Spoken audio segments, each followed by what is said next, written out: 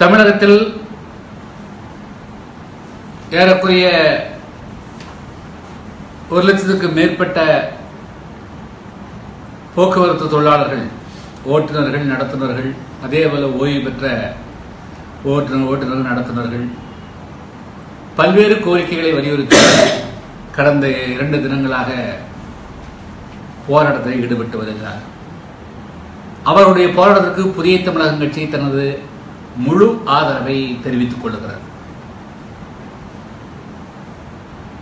தமிழகத்தினுடைய பல்வேறு அரசு துறைகளில் பணிபுரியக்கூடியவர்களில் மிகவும் குறைந்த சம்பளம் வாங்கக்கூடியவர்களே தமிழக அரசு போக்குவரத்துகளிலே பணிபுரியக்கூடிய ஓட்டுநர்கள், நடத்துனர்கள் ஆவர். அவர்கள் மிக மிக ஏழை எளிய குடும்பங்களுடைய பின்னணியிலே இருந்து வந்தவர்கள். அவருடைய பணிக்காலம் முழுமைக்கும் அவருடைய சம்பளத்திலே இருந்து ஓய்வூதியமாக பிடிக்கிறார். அந்த ஓய்வுதான் அவருடைய அந்த ஓய்வு காலங்களே தங்களுடைய குழந்தைகளுக்கு திருமணங்களை நடத்துவது அல்லது சிறு சிறு வேறு சமூக காரணங்களுக்கு செலவழிப்பது, வீடுகளை கட்டுவது என்று அவர்களுடைய அந்த சேமிப்பு ஒன்றுதான் இருக்க முடியும்.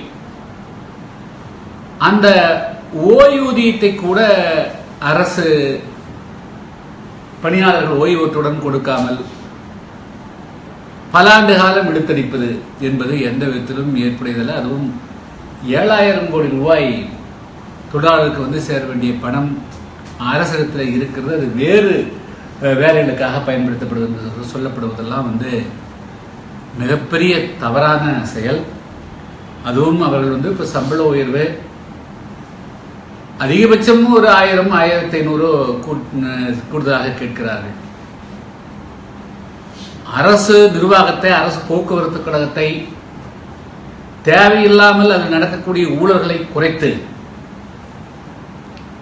தேவையற்ற செலவினங்களை குறைத்து,